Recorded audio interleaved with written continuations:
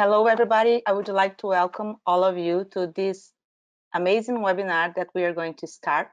My name is Viviane Calice Silva. I'm a nephrologist from Brazil, and I am a member of the ISN Emerging Leader Programs cohort and also a member of the ISN Education Working Group. And it's my great pleasure to introduce to you our speakers of today's webinar. First, I would like to know that at the end of the talks, we are going to have a question and answer sessions, and the questions can be typed under the question session in this platform. So we are going to have today Dr. Frederick Finkenstein. He is a clinical professor of medicine at the Yale University of Medical School in New Haven, United States, and he has been much involved in many initiatives related to patient-centered care, development of peritoneal dialysis in lower income countries, such as the Saving Young Lives program, which is currently deputy chair, and is also a member of the I3C, the International Consortium of CKDU Collaborators Network from ISN. After him, we are going to have Dr. Brad Cullis speaking. He is nephrologist intensive care specialist based on Hilton, South Africa, and he's also has been very much involved in many activities to develop peritoneal dialysis access, especially in low and middle income countries. Is chair of Saving Young Lives program and also member of the ISN Dialysis Working Group. Both of them are authors of the new ISPD guidelines for PD in acute kidney injury, and they are going to talk about this today with us.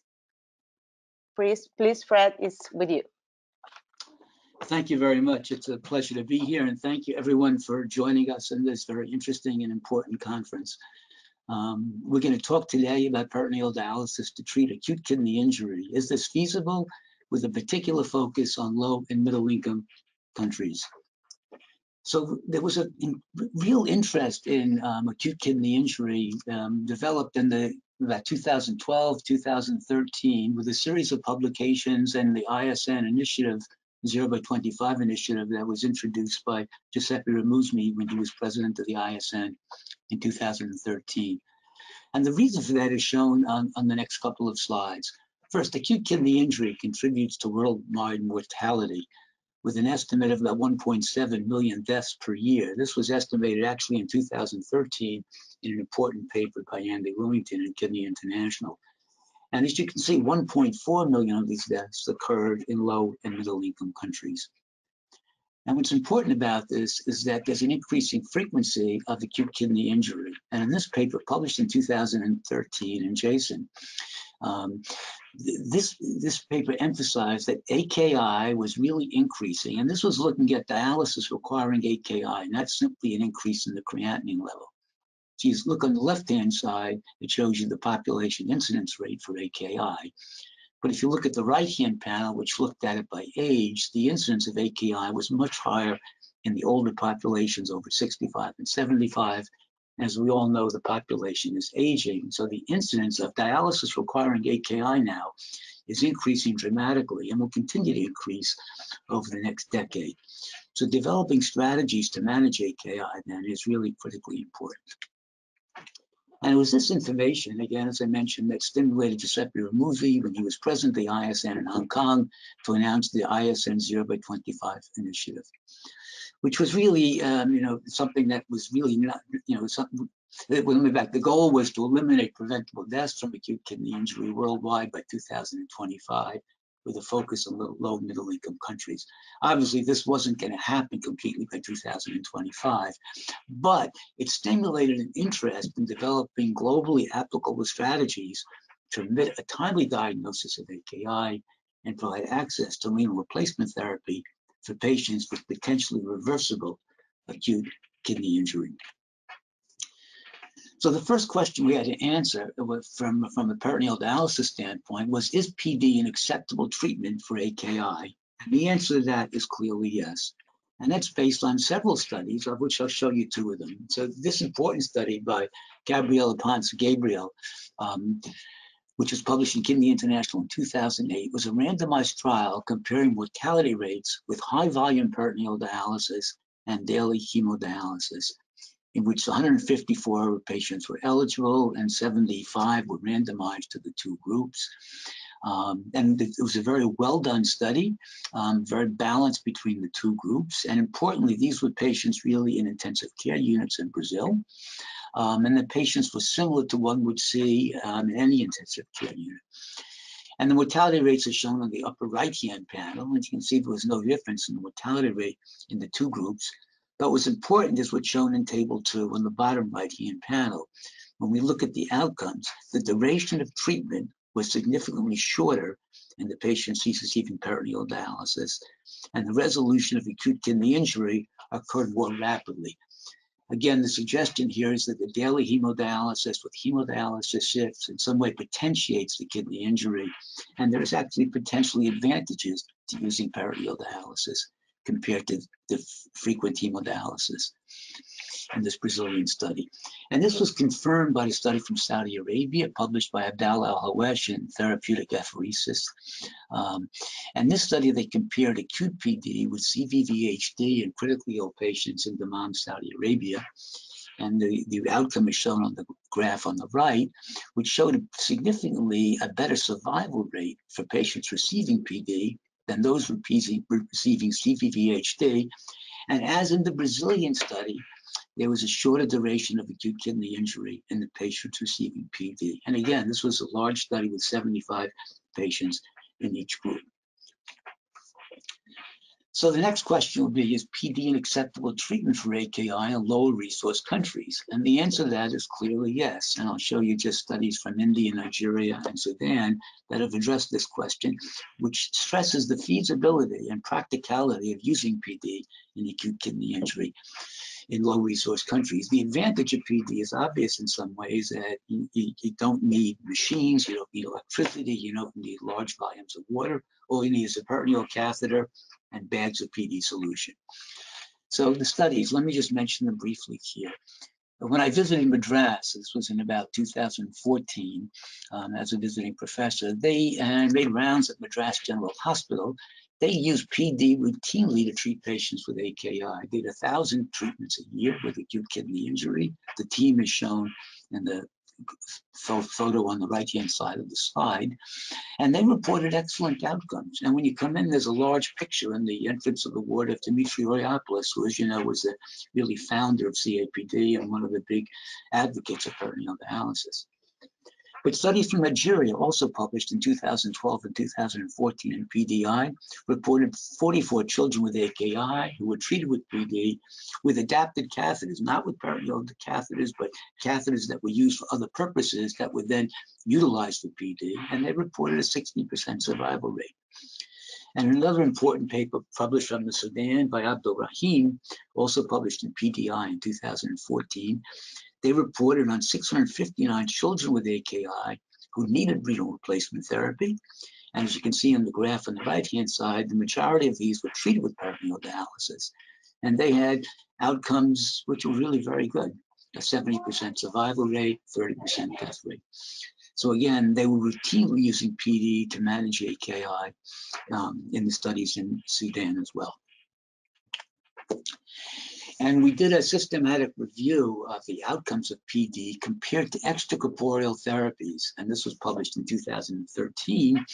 We looked at 8 cohort studies shown on the top of the graph at the right, and 4 randomized trials. And when you look at the line, which is in the red lines, you can see there's really no difference in the outcomes in either the cohort studies or the randomized trials, suggesting that PD provides a very acceptable treatment for acute kidney injury, which is as good as any of the extracorporeal therapies, being CVVHD or acute hemodialysis. So all of this data together was what really brought together the Saving Young Lives project. So this was originally funded with a 5-year grant from the Kaplan Foundation, with 4 organizations participating: the ISN, IPNA, ISPD, and EuroPD, which they provided educational programs and support. And initially, the Sustainable Kidney Care Foundation provided supplies to help jumpstart programs in lower resource countries.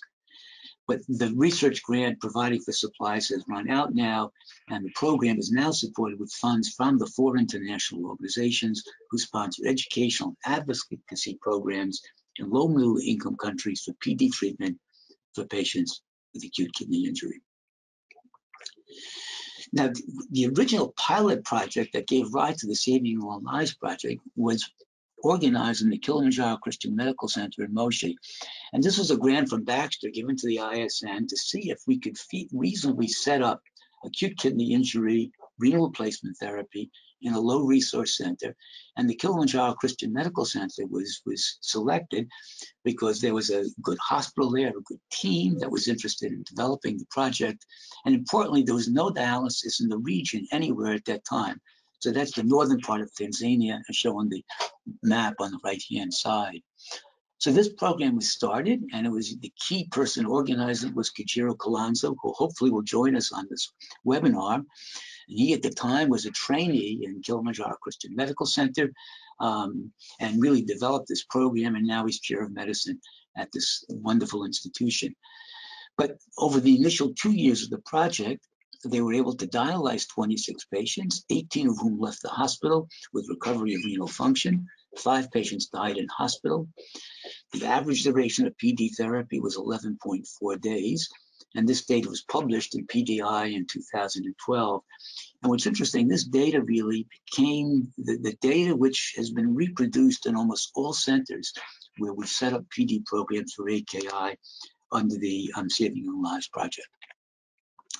So where is the Saving Lives Project now? This program has trained 363 doctors from 29 countries. The number of patients treated is well over 600. We don't have actual data on all the patients. We don't know all the patients who are treated, but it's well over 600 patients treated. The focus has been on children. The mean age has been 9.5. The mean dialysis duration was 10.6 days, as it was in Moshi. And the mortality rate in hospitals about 25%, very similar to what it was in Moshi as well. Importantly, we started using commercial solutions, but in recent years, because we can't provide free supplies, many of the solutions now are made on site. And importantly, there's no difference in infection rates or outcomes in 3 separate publications by Palmer, McCullough, and Nkoy, and that data is from Cameroon, from South Africa, and from the Democratic Republic of the Congo. We've run formal training courses and programs primarily in South Africa, but more recently in India and Myanmar. And importantly, we rely on trained teams to work with others in the region and get other individuals trained to expand the utilization of PD. So what lessons have we learned over this? The lessons we learned are the following. To develop the program, we need to identify an on-site champion.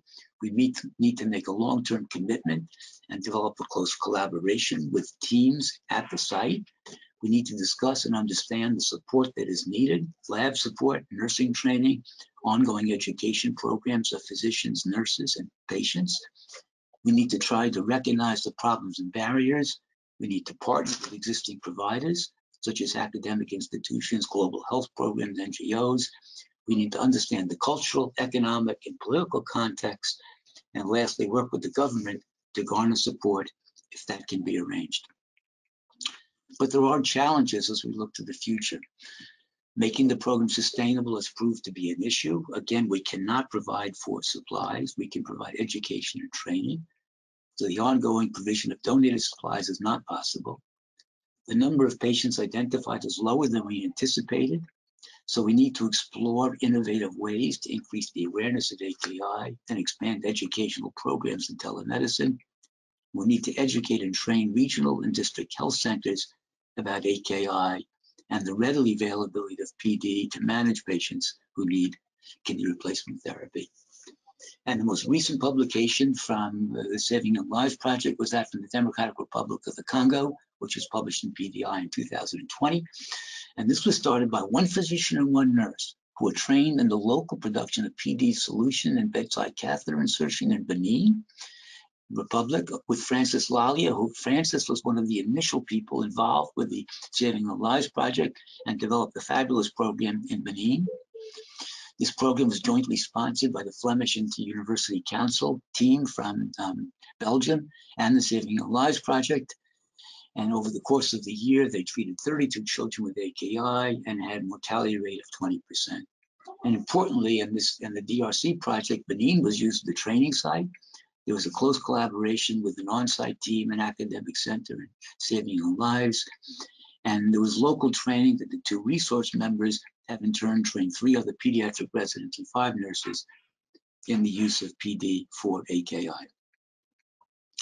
And I want to conclude with my last slide with just emphasizing that PD is being used for AKI to treat COVID. So COVID is a problem, I guess, globally, and the AKI occurs frequently in patients who are hospitalized with COVID. And PD is an acceptable treatment for AKI, and this was published from King's College in London and Kidney International reports earlier this year on 44 patients who were selected, and 37 patients were treated with PD with very excellent outcomes without any detrimental effect on the parameters of ventilation and no increase in infection risk. So again, it's important to keep in mind that with COVID infections continue and AKI develops, PD can be used very successfully to manage these patients. So why don't I stop here and turn this over to Brett, who's going to talk about the new guidelines for PD for AKI, and then hopefully we can answer questions at the end. Thank you very much. Thank you very much, Fred, and thank you all for joining us on this webinar. I'm going to talk now about the ISPD guidelines that we've written, and I'm going to be talking on behalf of the authors that wrote it with us, and I'd like to thank them for all the hard work in putting these together. And you'll see the authors are all people who've got a lot of experience in doing PD for AKI, both in the adult and the pediatric world, as well as in higher and low-income countries. So we've got a breadth of experience that went into these guidelines. Now, these are the second set of guidelines that we did. The first set of guidelines were in 2015, and these guidelines were an update looking at the latest data that was out there and updated the original guidelines that we produced.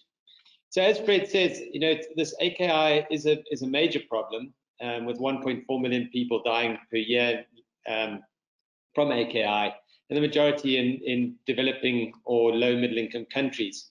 So we need to think about how we're going to dialyze these patients. And there were 2 studies done by the 0 by 25 initiative. The first was the global snapshot, and it showed that dialysis was required in about 22% of the patients that had AKI. And of those, 8% of patients had indications for dialysis but didn't actually receive it. Now, that was the same split between high-income countries and low middle-income countries in terms of the percentage. But what was important was that in the low middle-income countries, this was predominantly because there was a lack of resources and patients couldn't afford the out-of-pocket expenses. And the same was found in the 0 by 25 study, which was just recently published. This was the pilot study. And you can see around 50% of patients who had a dialysis indication, and these were in low middle-income countries, Nepal, Bolivia, and Malawi. 50% of patients actually didn't get dialysis due to resource limitations. So this is where PD really comes to the fore. It's something which can be done in a low resource setting. It is highly cost effective, and so is something that we should be looking for using predominantly in our low resource settings. But PD's been used for many, many years. In 1945 was the first time a patient was treated for AKI, and their life was saved. And since then, there were a number of problems with fluid overload. The patients had catheters that were a major problem, but these were improved on, and PD became a very effective form of treatment. But then along came CRRT, and in most ICUs and acute kidney injury centers, CRRT took over the role of acute PD, and you can see the 2 studies at the bottom, the one on the left from Canada, the other from the BEST study, showing that CRRT really took over acute PD. And this wasn't because acute PD wasn't any good, it was just that CRRT, I believe, was more sexy, and it's much easier for an anesthetist, especially, or intensivist, to have a machine that you can dial in a number, whereas PD is slightly more nuanced in terms of how you prescribe it. But what we've seen is that we've actually come full circle, as Fred has just shown you, and with the COVID pandemic, suddenly PD was needed again, and we've got papers coming out of the UK and the US and many other places where acute PD is being used to treat these patients with AKI in high-income, high-resourced intensive care units with good outcomes. So let's have a look at the guidelines. Now, Fred has told you very much why we feel that acute PD is suitable for treating AKI, but we wanted to look at the evidence base for this. And our guidelines use the grade criteria, so the evidence is graded, and the recommendations are either a strong recommendation or a weak recommendation, being 1 or 2. We also ask the question is, what is the optimal access and fluid delivery for PD and AKI? Which fluids should we use, and what do we do when these aren't available? How do we dose PD for AKI? And then also, how do we troubleshoot the complications? And what was important is that we knew that these patients were going to be both in high-income countries as well as poorly resourced countries. And sometimes doing what is not the optimal may still save lives. And so we have 2 standards, and you'll see that some of the recommendations have an optimal, and that's what we should be striving for as optimal therapy. And then we also have the minimum standard. And this is what we feel is safe, but is likely to save lives if you don't have any other option available. So in 2015 and 2020, we asked that question twice: is PD a suitable modality for treating AKI in adults? And we got a 1B recommendation in both of these. However, there was more evidence for our most recent guidelines, but it's still a 1B recommendation due to the single center nature of the studies. And Fred's shown you this systematic review that they did, again showing cohort studies and randomized studies showing no benefit of PD or extracorporeal therapy over PD. And Daniela Ponce's paper showing no difference in survival compared to daily hemodialysis and PD. And Abdullah Al-Waish's study from Saudi Arabia showing that when they used tidal PD compared to CVV-HDF, where they achieved the optimal treatment of 23 mils per kilo per hour, there was no difference in mortality between the 2 groups. So certainly no evidence of inferiority of acute PD. Sometimes people say, well, can we correlate patients in ICU? The patient with acute kidney injury is in ICU. Is it suitable for them? Well, the 3 large studies were actually done in patients in ICU. They were critically ill patients. You can see the first 2 studies and the last study are the randomized controlled trials. These 2 studies are comparatives of different treatment regimens. But you can see a high proportion of them are septic. More than 70% of the patients were ventilated with Apache 2 scores somewhere around 25 to 30. So these are acutely ill patients, most of them on vasopressors, and yet despite that, they showed no difference between PD and acute and extracorporeal therapies. So yes, you can use it in a critical care environment. And we weren't the only ones who recommended it. There's a Cochrane review that also says, based on moderate level of evidence for mortality and recovery of kidney function, and that there's probably little or no difference between PD and extracorporeal therapy for treating AKI. Real world outcomes, Fred's talked to you about our Saving Lives program, and this is our data that we've got in hand of 408 children and some adults treated with AKI with a 60% survival. And this is in very low resource environments where patients are often presenting extremely late and yet very good outcomes for that. The next question was, what is the optimal access and fluid delivery for PD and AKI? Now, if you're doing acute PD, you want to get good flow volumes. You're using a lot of fluid, and that fluid needs to flow in and out very rapidly. If you're spending a lot of time draining in and draining out, there's not much fluid in the abdomen to actually be dwelling and equilibrating with the blood. So you want a catheter that's going to allow rapid flow. And unfortunately, rigid catheters are more prone to blockage. They tend to leak, and there is a higher incidence of peritonitis. So we prefer catheters that aren't the same as the rigid stick catheters. Also, these catheters tend to have a high complication rate, which means that you have to change these catheters. They might have peritonitis. So the cost saving of a rigid catheter might not actually be real, because these patients have higher costs for other reasons. But skills vary between centers, and so you've got to use what you know best and what's going to save lives. So our guidelines recommend as the optimal that flexible PD catheters should be used where these resources and expertise exist, and putting in a Tenkov catheter is what we would recommend. But a minimum standard, and this has certainly been shown around the world to save lives, is that we can use rigid catheters, and this is predominantly used in Southeast Asia, where they are very effective, and certainly it was what I learned to do acute PD with.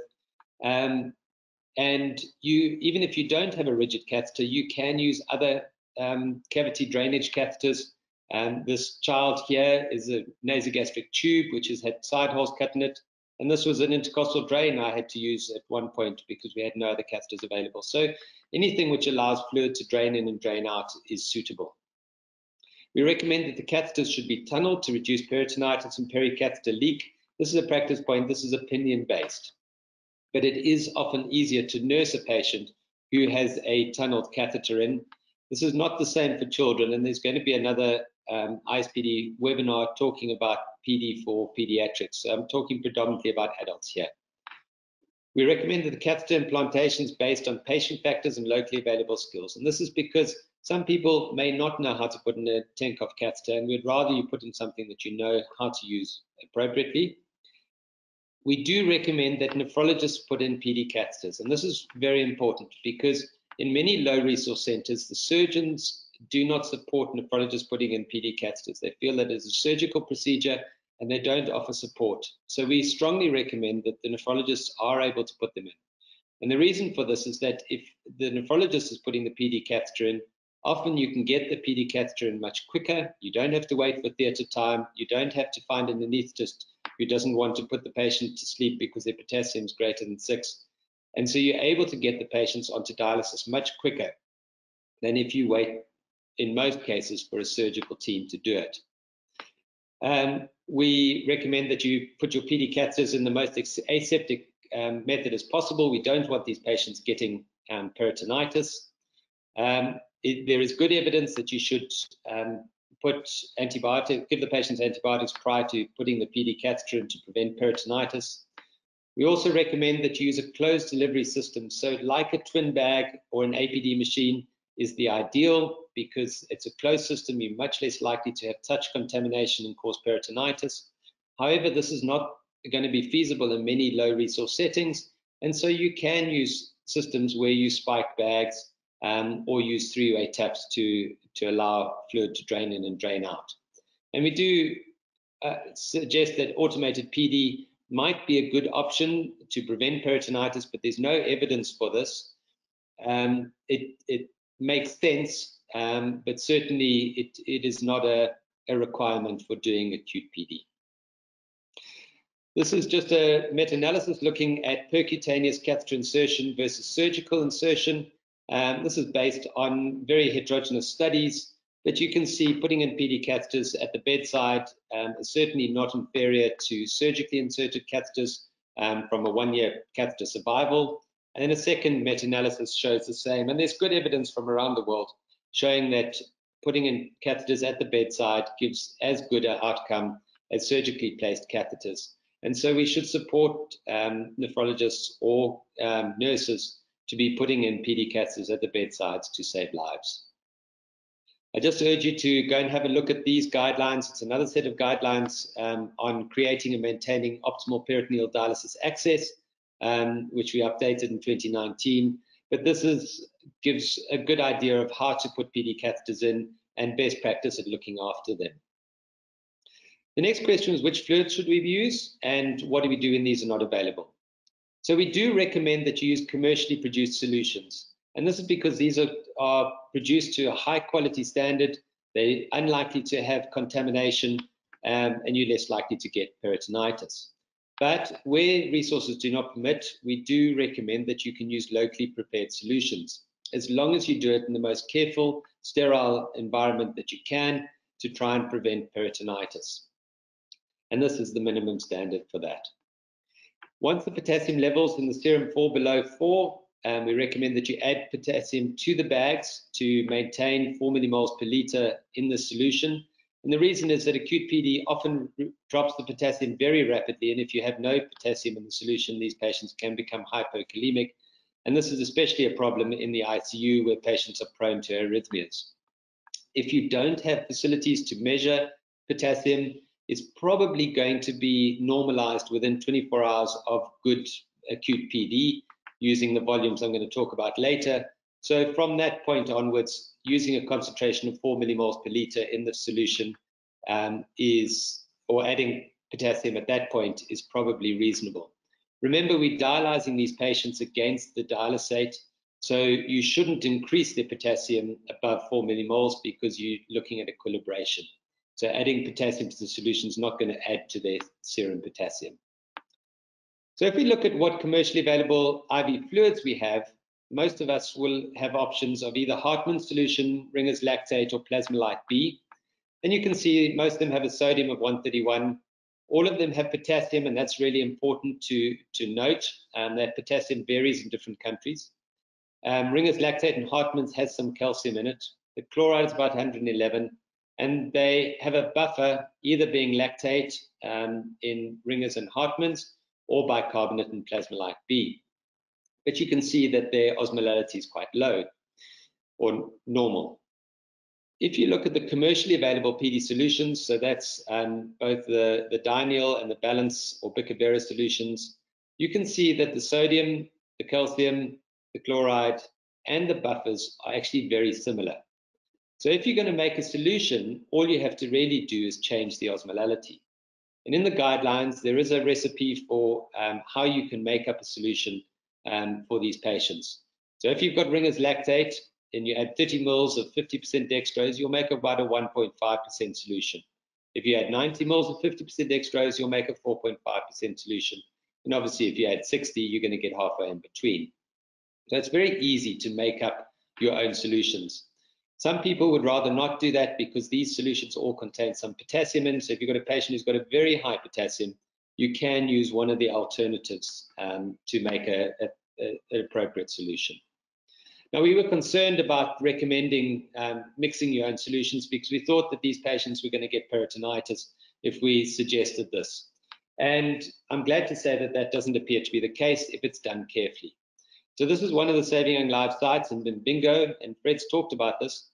They looked at the commercial solution patients. Those were the ones that initially were supplied with solutions by Saving Young Lives. And once that stopped, they then started making their own solutions using Ringer's lactate and glucose. And you can see peritonitis rates were no different between the two groups when they mixed their own solutions. And that's been confirmed in two other studies. The first from Minnie McCulloch in Cape Town, in the Red Cross Children's Hospital, where they had 2 cases of peritonitis out of 50 patients. And as Fred's paper showed you, the paper from Democratic Republic of Congo, again, in very low resource setting, these patients, they had 2 patients out of 32 had peritonitis. And that's what we would expect to see even using the normal commercially produced solutions. The next question is, how do we dose PD for AKI? And this is has been quite a tricky topic, and certainly was when we started out in the 2015 guidelines, because there was really no guidance of what we should be doing. So in 2015, we took what was the best we had at the time, and that was that we recommended a weekly KTOV of urea of 3.5. And the reason for that was that there was the one study from Daniel Ponce from Brazil showing that outcomes using that KTOV were equivalent of daily hemodialysis. So we had outcome data showing that that dose was acceptable. But when we extrapolated from extracorporeal studies, we thought that actually a KTOV of about 2.1 might be appropriate. So you can see we had a 2D or opinion-based recommendation that a KTOV of 2.1 might be acceptable. And I'll talk about in a minute why we suggested a lower target. I'm glad to say that in 2020, we have a better idea of what we should be aiming for. So we still say that you can target a KTOV of 3.5, especially in critically ill patients. And certainly you're going to get outcomes that are similar to extracorporeal therapies.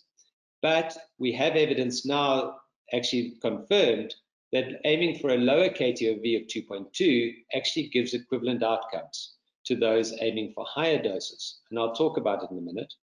But also, we have the study from Abdullah Lawaish looking at tidal APD using 25 liters of fluid, 70% tidal volume. There is not a KT/V, but showing that you get equivalent outcomes compared to CVV-HDF. So what are we hoping to achieve? How do we decide how we're going to dose the patient? How are we going to decide what our initial prescription is going to be? Well, these patients generally are presenting hyperkalemic, acidotic, and fluid overloaded. And that's what's going to kill our patient in the first 24, 48 hours. So we need to correct that very quickly. Now, you do that by rapid cycling, and you get rid of fluid with high glucose concentrations. So that's what we need to achieve to save our patients' lives. Certainly, patients don't die from a high creatinine or a high phosphate necessarily. But once we've corrected those problems, we then need to look at removing middle molecules. Remember, these patients are critically ill patients, and they often have a lot of cytokine and other inflammatory soup floating around. So we need to look at how do we actually get rid of those. And these larger molecules need time, and they need fluid removal for convection to remove these middle molecules. We also want to maintain a neutral fluid balance once the patient's resuscitated. So if a patient comes in fluid deplete, sure, give them fluid, but once they've had their fluid, they need to be maintained in neutral fluid balance. So we need to adjust their glucose concentration appropriately. Now, these are just two pictures just to give you an idea of why I suggest what I do. So in the top picture, you can see that patients equilibrate small molecules very rapidly in the first 1 to 2 hours. So things like potassium, hydrogen ions are going to equilibrate very rapidly, but larger molecules like phosphate and beta-2 microglobulin need time. They've got a very gradual slope. So longer dwells are better for those larger molecules. And the bottom one, I've actually stretched out a fluid equilibration slide showing ultrafiltration using a 4.25% bag. And you can see again, in the first 2 hours, you get rapid fluid removal, and then you lose that fluid removal over time. So that's why we recommend that in that first 1 to 2 hours, that's when you're going to get optimal clearance of fluid and small molecules. But then you need to move to longer dwells once you've corrected that. So we say that cycle times should be dictated by the circumstances, short cycle times, 1 to 2 hours to correct those killers, and then move to 4 to 6 hourly dwells once these are controlled. And this will reduce both cost, but might also get rid of larger size solutes at that point. And make sure your concentration of dextrose is appropriate. And don't be scared of using glucose. In chronic PD, we don't want to use high concentration glucose bags because that damages the peritoneum over time. In these patients, removing fluid and convection are actually really important. And so we certainly can use higher concentration glucose solutions. What is really important, though, is that you maintain the serum glucose in the appropriate range by using insulin and a sliding scale, for example, to make sure that they don't become hyperglycemic as a result. So as I say, when we first produced the guidelines, there wasn't much guidance as to how much fluid should we use. And there's all these studies that used anywhere between 13 and 70 liters a day of PD fluid. So we had to look at outcome data. So the first study was Daniela Ponce's study from Brazil. And you can see they achieved a weekly KTV of 3.85, which is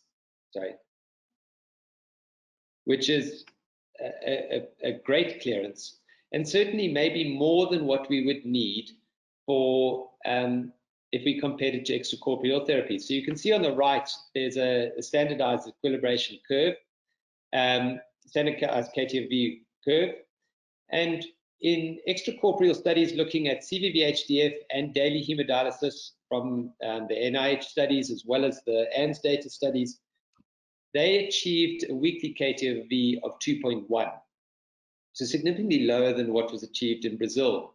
But they showed good outcomes with that, and that appeared to be the minimum level that we should aim for. But in PD, we only had this KTV of 3.85.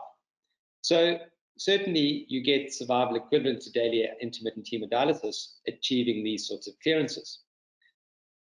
The group in Brazil then went on to look and see what about if we aim for even higher targets. So they looked at a weekly KTV of 4.13, which was achieved, or a KTV of 3, and they showed no difference in 30-day mortality when they aimed even higher. So it seems like the lower threshold at this point is around about 3.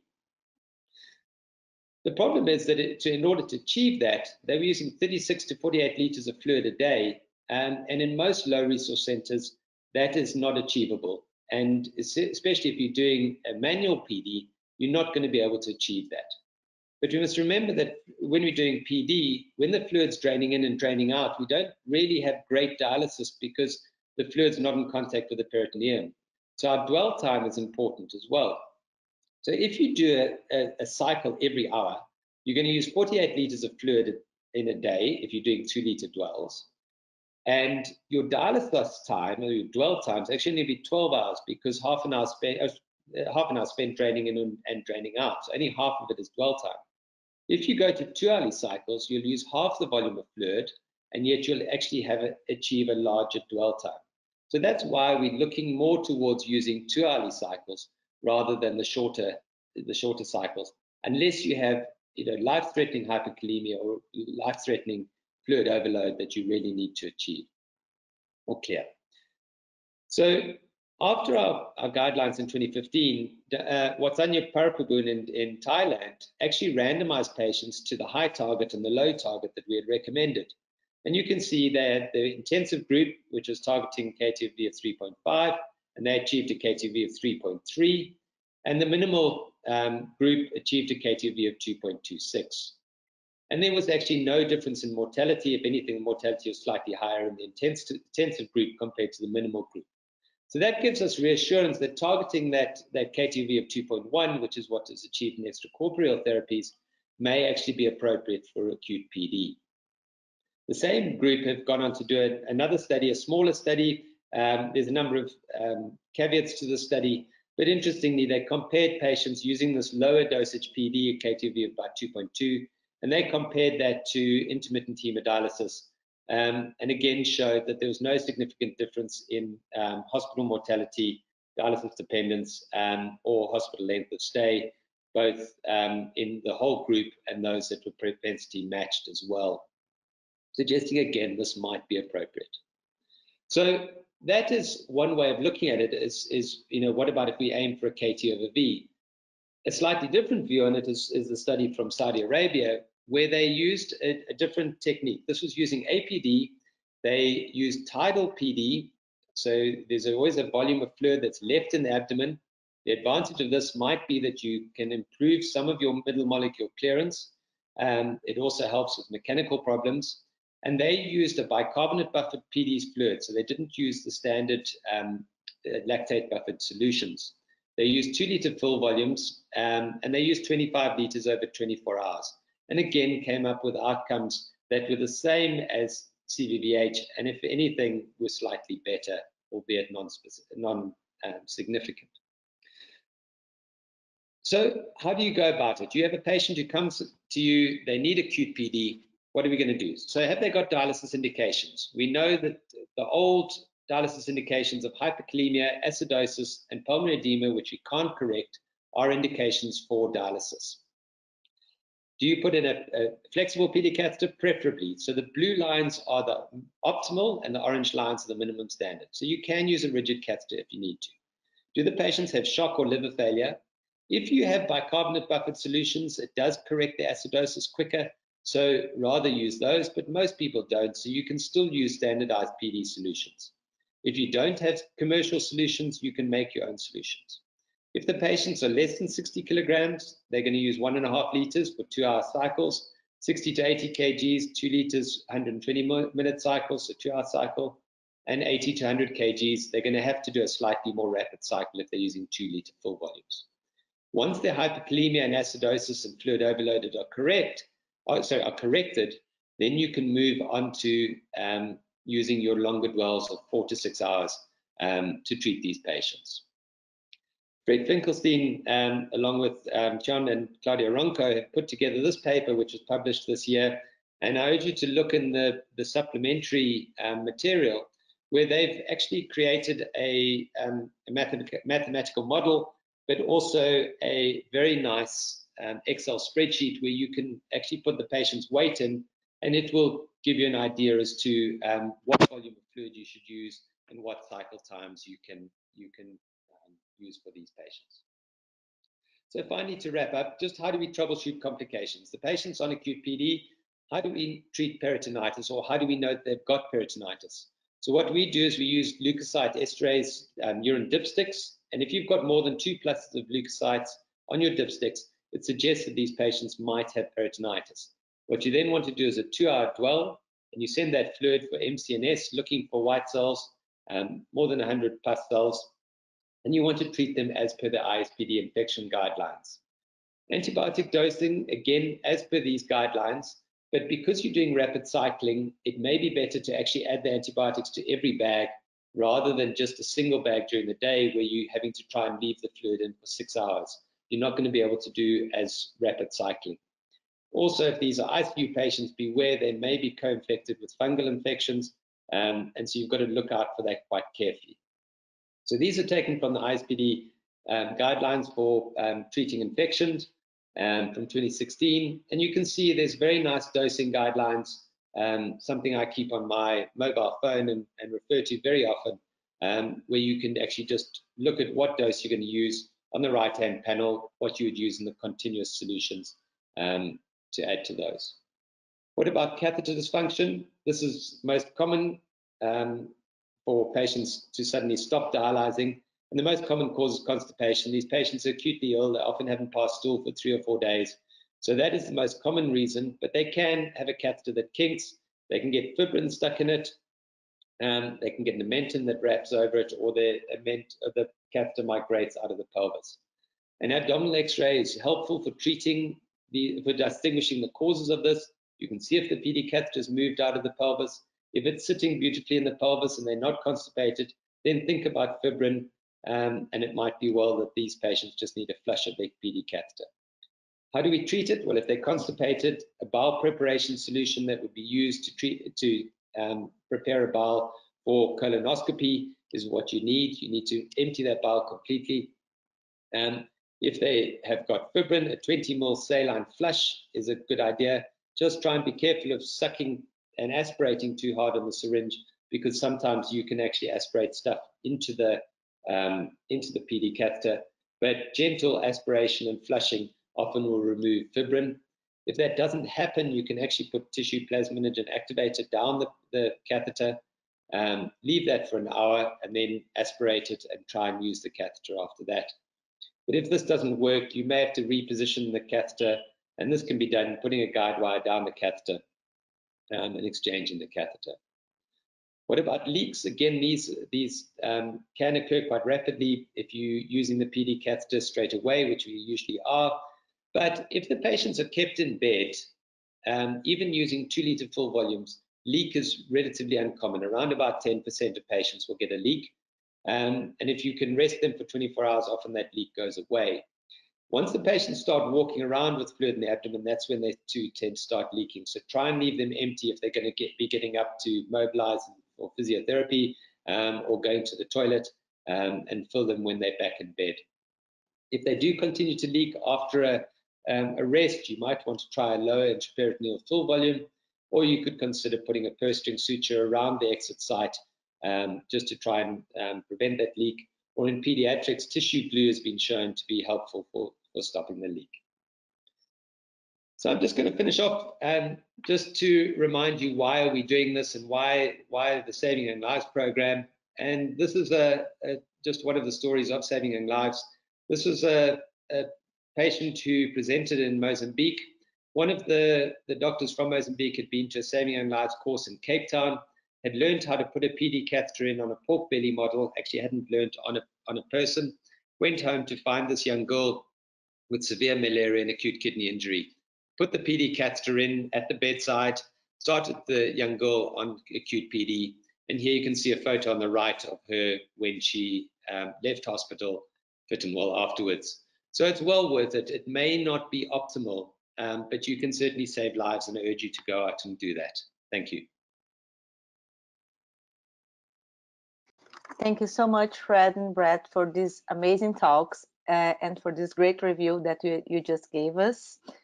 So I think it's more than proof that PD can be used for AKI in the various settings that you just mentioned, even in the low and middle income countries, and as well in higher income countries, as we just see in these recent papers published for the AKI, PD and AKI in COVID pandemic, right? So before we go to the question and answer session, I would like to introduce also Kajiro Kilonzo. He is a nephrologist at the Kilimanjaro Christian Medical Center, Moshi, Tanzania.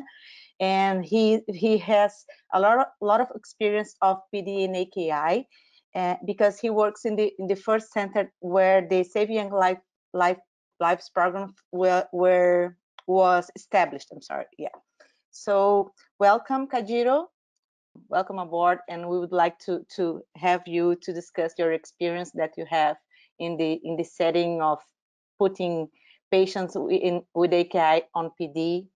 So we have some questions from the audience previous our webinar, and I would like to start with this question related to the management of local production of PD solution for AKI. Once is the main challenge that maybe we will have in the low resources setting, right? So Kajiro, would you like to comment that for us, please?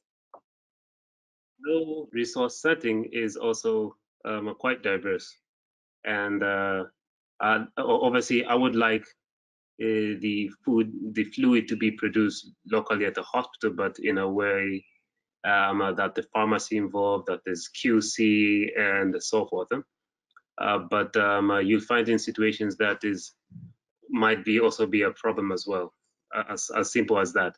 So in terms of mixing, when we talk about all the QC and infection prevention measures, will have to be under the authority of the doctor who's actually doing it there. And then, of course, local hospitals can develop their own local checklist to try and make sure the local mixing is done appropriately and with minimal infection risk. So there's two ways of thinking about it, whether make it a little bit more industrialized by using the local pharmacy or the hospital pharmacy, or just mix with the available ringer lactate and dextrose. Okay. Brett and Fred, do you have some comments on that as well? Fred, Wait, please sorry, unmute yourself. Yeah. I think Kajiro's point is well taken. You have to have a very tight protocol in place to mix the solutions, but there's a lot of precedent for doing that. In the guidelines that Brett was referring to, there's detailed descriptions on how you can make the solutions using lactated ringins, Hartmann solution, normal saline, and bicarbonate, for example. And there are, at least, as we mentioned, 3 publications that have shown that if you make your own solutions, the infection rate is not higher. But Kajiro's point, I think, is very well taken. You have to have a very tight protocol in place and make sure it's done properly. Yeah, I think the other thing is just to be aware that you know the nurses need to be aware that different fluids have different concentrations, and especially if adding potassium, they need to be aware of what the number of millimoles that they've got in their ampules in their setting. Okay, great. We have also some questions related to the management of hyperglycemia in these patients on PD. Brett, do you have the practice of including insulin in the bags or not to manage the hyperglycemia in these patients? What do you recommend? Yeah, I'm not very keen on using intraperitoneal insulin, mainly because it's very difficult to work out how much they should have. Remember, some of it goes through a first pass metabolism through the liver if it's absorbed by your visceral peritoneum. So it is touch and go with patients. Also, in acute PD patients, we don't know what their blood flow rate is like in the peritoneum, and that will also influence it. So I think it's far safer to run a sliding scale type insulin regime either an insulin infusion, or if you're in an ICU, or a subcutaneous insulin if you are in a ward-based environment. We do know that patients in ICU, certainly critically ill patients, do fare worse if they are hypoglycemic. So tight glycemic control is really important. The other thing is that you need tight glycemic control to get good ultrafiltration, because if your blood glucose is high, your gradient is much lower, and so you need to have that good glycemic control to get good ultrafiltration. Okay. Bill, I great. could just add one thing. And when CAPV Yeah, sure. first started, we used to put insulin in the bags routinely, but we found that insulin actually adheres to the plastic in PD bags, and the amount that's absorbed is actually quite variable. So most people have abandoned putting insulin into solutions and much prefer, as Brett mentioned, to use a sliding scale coverage to control the sugar. But controlling the sugar is really important, as Brett mentioned. Okay. So we have also some questions related to the catheter. So we have here a question mentioning about right after putting the catheter, is that okay to start PD directly without any kind of irrigation procedures to flush out the fibrin or blood products? Do you have some practice related to these flushing catheters, or even using heparin or other substances to avoid fibrin or blood clots on the catheter? Tajuro, do you have some experience or yeah, sorry. Yeah, so I would really recommend to start immediately. It really helps if there's a little bit of blood or everything, just to flush it off. And actually, we tend to do in the first hour maybe 4 or 5 exchanges, just to make sure the flow is there before we go to sleep. And continue it immediately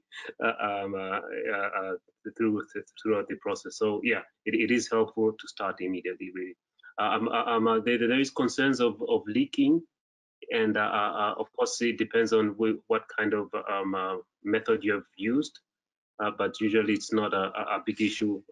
Particularly, we used to tunnel them.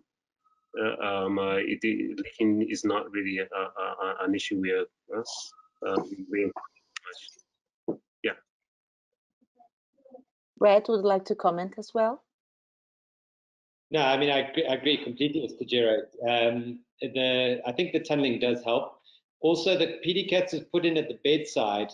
I tend to find they are less likely to leak than those that are put in by the surgeons. I think they're more used to making slightly bigger cuts than we are.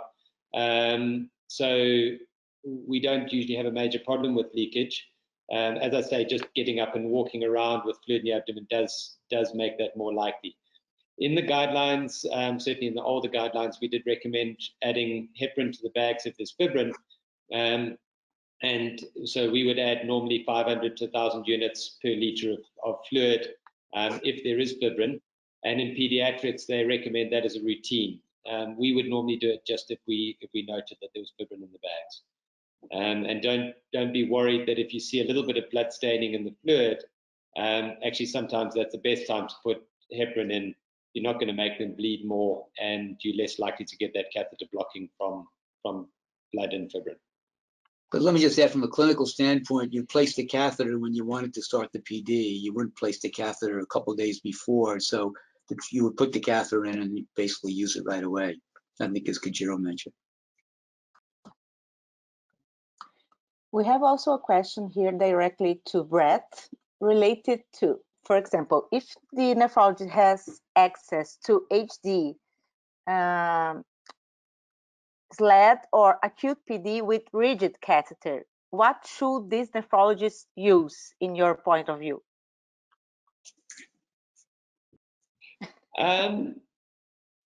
Yeah, look,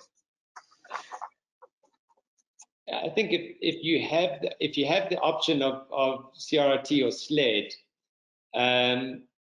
you know that you're going to get good clearance with that, and you've probably got enough resources that you don't need a rigid catheter. So I think it's going to be an unusual situation where you do have that. If you've got a patient who is about to die of their hyperkalemia and fluid overload, without a doubt, I would put them onto IHD or CRT or SLED, because I know that it's going to work straight away. Acute PD does have a bit of a hit and miss sort of to it. Sometimes you put the PD catheter and it doesn't work straight away, and you might have wasted 1 or 2 hours, going through the process.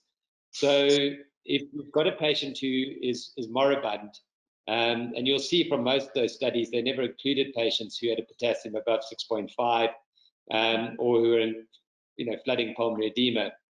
Those patients would be put on IHD, and that would be my practice. I wouldn't either. In the patient who is presenting, you look like you're about to need to put them on dialysis, the potassium's going up, they're not passing urine. Certainly in that situation, I would be very happy putting them on PD. If you don't have the option of IHD, SLED, or CRT, PD is a very acceptable and good treatment for these patients. Any other comments? Fred, Kajiro?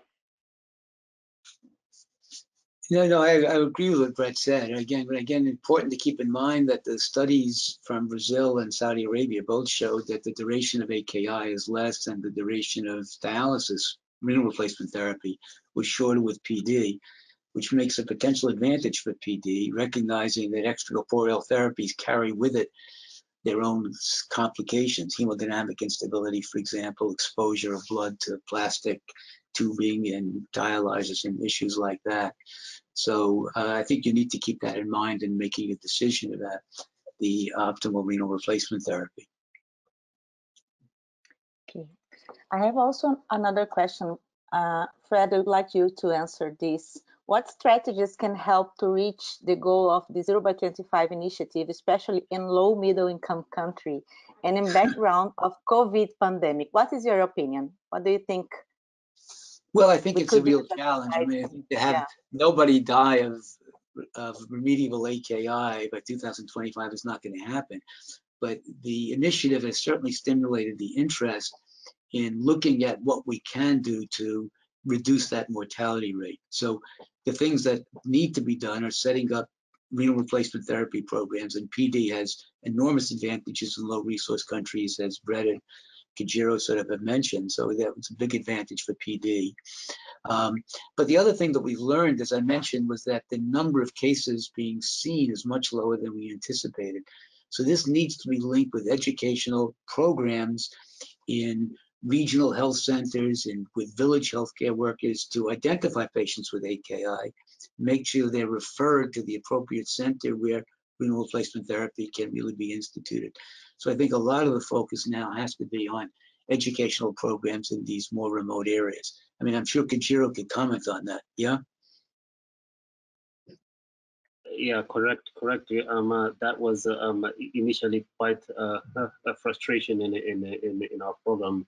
Not getting enough, not getting cases, and eventually we did figure out, as you mentioned, that the periphery patients were not being referred. Now the reason was multifactorial, as you said, education.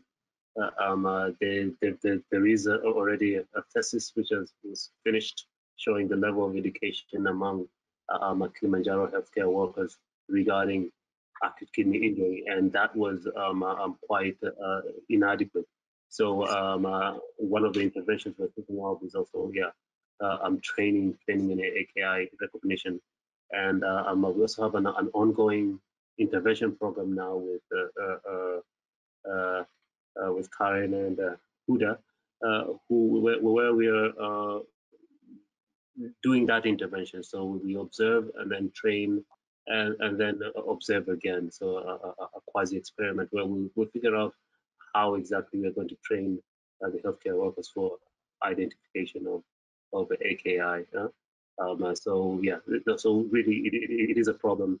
You really have to couple it, and to bring the point also, a lot of the AKI in low and middle income countries is community acquired. AKI. So focusing on in the hospital, we shouldn't be surprised if the cases are not so, they are so low. Yeah. So yeah, I agree. Can I make just a comment on that as well? Yeah. One of the things that we've noticed is, I was hoping that we would set up an acute PD program in every regional or district hospital, so that patients who arrived in extremis could get their dialysis before, because they wouldn't get transferred in time to another hospital. The problem is that with this low referral rate, often these smaller hospitals may get one case a year where they're trying to treat patients with acute PD. And I think you got to be careful that when you're starting up a service, that it is worth starting with a slightly more centralized service, so that you get the numbers, you get used to doing acute PD, and then go out and train those in the outer districts, rather than trying to set it up in every center, because the numbers will be low, the fluids will expire, and they will lose the enthusiasm. I think that's just something I've learned along the way. You're right. We have much more questions, but we are almost at our time. Actually, we are almost 10 minutes ahead. Let me pick one or two more. Can you use PD in the setting of acute severe hyponatremia and AKI when you need gradually correct hyponatremia? Brad, do you have experience with that? I mean, yeah. Brad, go on, Brad. Yeah. No, Fred? No, you've started. Go. I mean, we've often actually had that problem where you have a patient who presents with a sodium of 110. Certainly, it's very difficult with an intermittent hemodialysis machine to not correct them too quickly. So acute PD is actually ideal in that situation. And one of my favorite cases was a chap who presented with a sodium of 108, a creatinine of 2,200, and a urea of 54. And he corrected at the ideal 12 millimoles per 24 hours, and got better quickly. I will always remember it. So I think for the hyponatremic patient, it's ideal. In pediatrics, it's sometimes the other way around. You actually have the patients are hypernatremic. They're often very dehydrated, and you've got to be careful that you don't correct them too quickly the other direction. And sometimes you need to actually add sodium to the bags in the pediatric patients to try and get a bit closer to their sodium. Brad? No, I agree with Brad. And again, the sodium will correct with the concentration of sodium in the bag being somewhere between 132, say, and 140. The sodium will have to come up. Remember, if a patient is volume expanded and hyponatremic and not making urine, they can't correct their sodium unless they get some type of dialysis, and PD in that situation would be ideal for having a slow correction of the sodium, as Brett mentioned. Any comments, Kajiro, would you like to make? Yeah, so I find that not a problem, and particularly we didn't really have access to that much electrolytes by then, and surprisingly that wasn't an issue. But when I also look at it,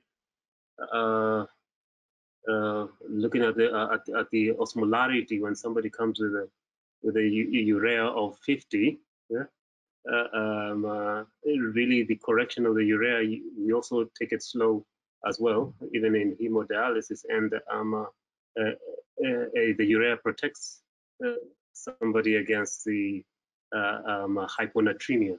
So I think in acute dialysis, yes, we go slow, and obviously PD, as Prof said, it's a slow process and probably the ideal. But experience-wise, I've never really worried about hyponatremia in children. But then, yeah, because we didn't have this certainly applies to deal with. Great, thank you.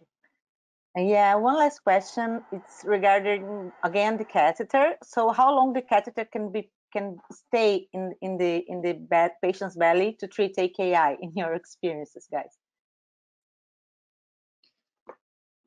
Dr. Fred would like to comment that. Yeah, well, you know, the advantage of the cuff catheters, they can stay in indefinitely. It's the catheters are used for PD, both single cuff as well as double cuff catheters. So the advantage of those catheters, they can stay in for a very long period of time. And as the studies from Moshe have showed and from the Saving of Lives, the average duration of dialysis is somewhere about 10 or 11 days. With the rigid catheters, it's not clear. The longer the catheter stays in, the greater the risk of infection. And in most clinical circumstances, the catheters are taken out by the 5th or 6th day, sort of maximum, because you have a free access from the skin into the abdominal cavity because you don't have cuffs in place. So I think that's one reason why we prefer the cuff catheters as opposed to the rigid catheters. So the rigid catheters have a fixed duration of time where they can stay in before the risk of infection exceeds the benefits of leaving the catheter in place. Kajiro and Brett, you agree? Yeah. So the other problem is that often these patients present very late, and you don't know, are they acute or are they chronic? The advantage of it is if you have got a chronic program, you start the patient on the acute dialysis, and you find out they've got small shrunken kidneys. They can carry on indefinitely with that PD catheter in place. So they're ideal from that perspective. Yeah, I totally agree with tunnel catheter. It's not an issue. With these improvised non-tunneled kind of devices, yeah, 7 days was my feeling.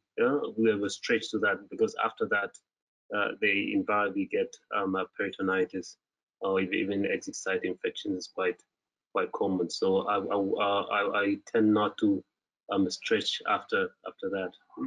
And especially if a patient is already showing signs of recovery, I would not stay for long with it. Yeah, so totally agree. Maybe even the rigid ones, we have stretched up to 7 days. Yeah, with them without any problem. Yeah. Okay. Thank you guys so much for sharing your experience with us. It was great. We will try to address all the other questions that we weren't able to discuss here by the ISN Twitter later on. And thank you so much. Thank you all for joining us. All the best. Hope to see you soon. Bye. Thank you, everyone. Thank you very much.